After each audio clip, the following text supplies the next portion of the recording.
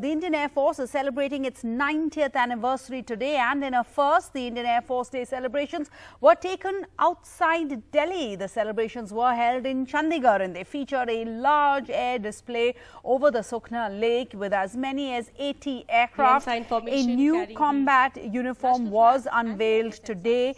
The focus of the Indian Air Force Day this year was on Atmanirbharta, and several Made in India platforms featured on the Indian Air Force Day, including, of course, the newly inducted Prachand, the light combat helicopters that were inducted into service just this week. President Draupadi Murmu was the chief guest. The flypast over Sukhna Lake began this afternoon at about 2:45 p.m. 80 helicopters and transport aircraft took part in the flypast and demonstrations over the Sukhna Lake on a Saturday afternoon. However, the Chetak and the Cheetah helicopters and the transport aircraft Avro and the Dornier were not part of the flypast.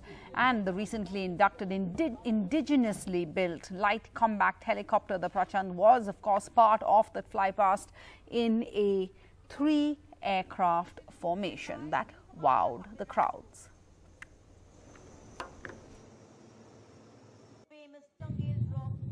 On this historic occasion, it is my privilege to announce that the government has approved the creation of a weapon system branch for the officers in the Indian Air Force.